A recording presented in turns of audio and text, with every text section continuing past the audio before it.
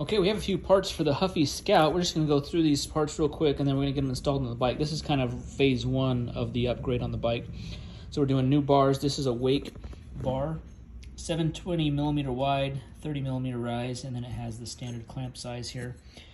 Our stem is the Wake stem. These are kind of budget-friendly stems. It's a 45 millimeter stem. We're using these Corky grips. These are actually lock on from both sides. I like that fact, and they're pretty comfortable. And then pedals, we're going with the Puroma pedals. They have sealed bearings. They have an Allen key to lock them in. I've had these on another bike. They worked out pretty good. So these are kind of budget parts. They're not super high end, but they're a much better upgrade than what's on there right now. So let's get over to the bike and get them installed. All right, first we just need to take off this grips, brake levers, and our shifters. Shifter is 4.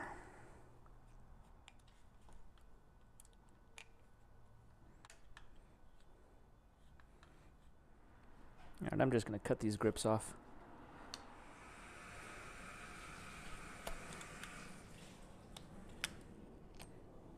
All right, those are garbage. All right, now let's slip this off. Slip our brake lever off.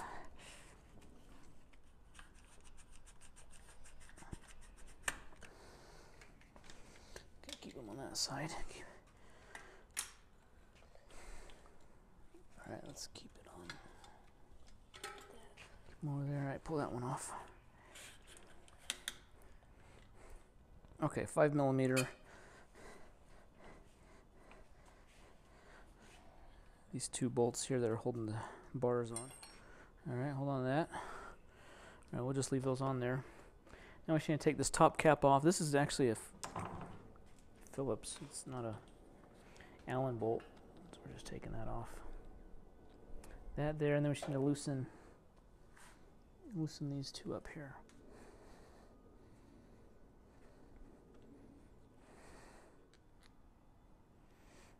All right, Tice, come hold the bike. Come hold the bike up. It's gonna this fork's gonna fall out. So we're just loosening up this clamp here. This stem's clamped on.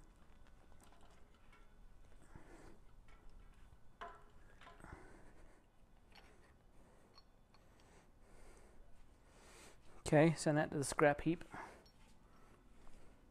All right, I'm gonna take the fork out just because this thing isn't like seating properly. Somehow the bearings aren't.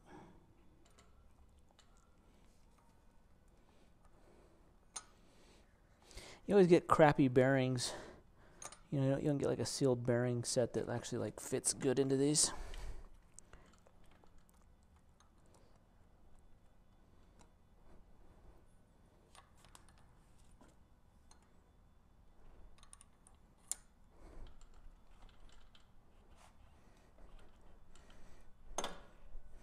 Okay, hold it up there. Let's get the new stem.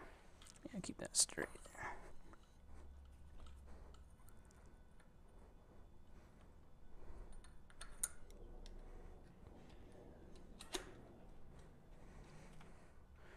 We're gonna need a spacer on the stem.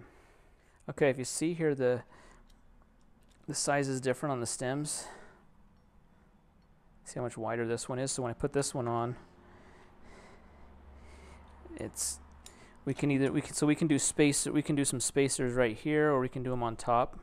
I think we're going to lift this up a little bit, so we're going to put spacers right there. Okay, we're using these 2. I don't know, there's no sizing on the spacers themselves, but we're using those 2 there. So if you buy this same kind of setup, you'll need some spacers. So grab a couple spacers, and we want them on the bottom. So we basically want this to be right at or slightly below where the stem sits. Okay, so now I'm going to get the top cap back on. So we're going to use this Cane Creek one just because it's got an Allen bolt. It's a little better quality than the one that came with it here. All right, Tice, grab me the Allen wrench that fits this. That red handled deal. 5. Here's 5. was 5.5 degrees. Okay.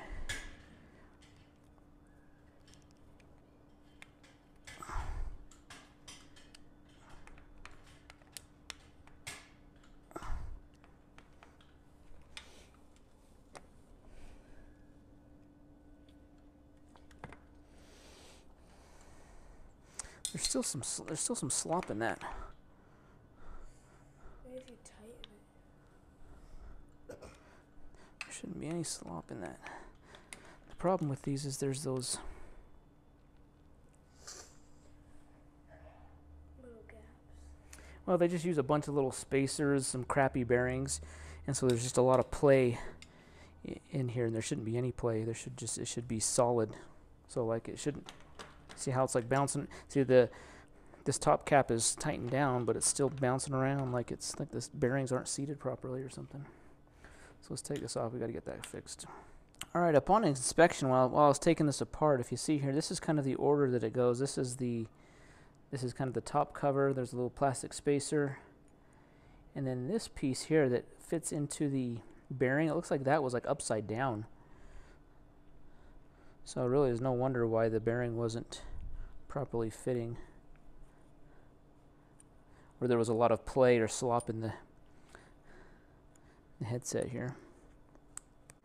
All right, while I have this off, I'm going to put some grease on the bearings here because there's hardly anything on there.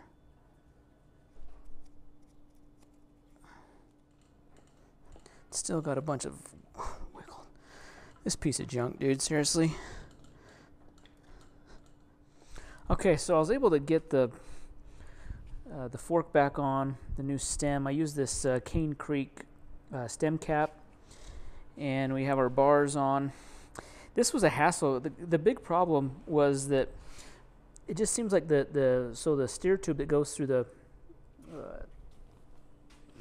this part here. It's just not a tight fit.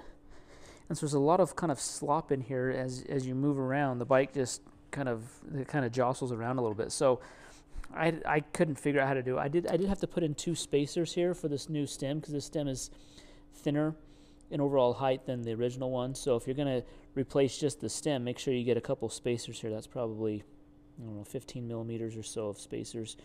But you'll want to make sure you have those on hand as well. But if you see here, I just want to show you a demo here. If I hear the clunking sound, I mean, just the fork just seems like it's falling apart. There's like grease coming out of it, so the fork has to get replaced. That's an urgent thing that we got to get done. And any suggestions on a fork, like a budget kind of fork that's going to be better and lighter than this one, let me know. Happy to hear any suggestions that you have. Okay, so we got our handlebars all swapped over. Handlebars, our stem, we put a new stem cap on. And our grips, these grips feel really good. I really like these grips. These have they lock on both ends. I'm going to swap this seat over. This is from our other bike, but this is a super comfortable seat. The seat that comes with it is very uncomfortable. So we're just going to swap this seat over, make it more comfortable.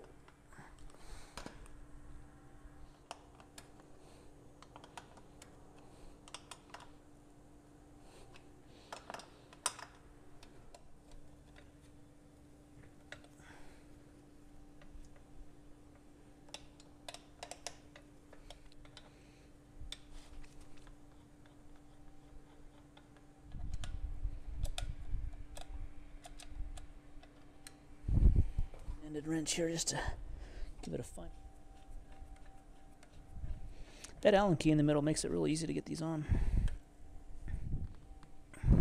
Alright, so we're pretty much done. And this is I'm going to call this our stage 1 upgrade. So again, just to recap, we got grips, a new bar, stem. I didn't buy the stem cap, I had it. I could have reused the old one. That'd have been fine. I needed some spacers here, so that was an addition. And then we have pedals and a seat. All right. Okay, I'll leave links in the description if you're looking for some of these parts here. And then really my next priority is really this fork. This fork's got to go. And I'm also going to see if I can find some good hydraulic brakes and kind of see how it looks and performs after that. The drivetrain is fine, even though it's got this, you know, the triple chain ring up here up top, and then the 7 in the back. I think that's going to be sufficient for right now. That might be a stage 3 upgrade as far as the drivetrain is concerned, but stage 2 is really going to be the fork and brakes. If we can find that, find some, you know, budget-friendly brakes and a fork. Any suggestions on a fork? Let me know.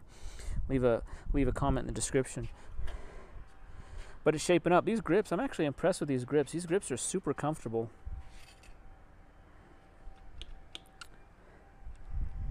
Okay, well, thanks for watching the video. Be sure to give a thumbs up, subscribe, and stay tuned for more updates on this bike.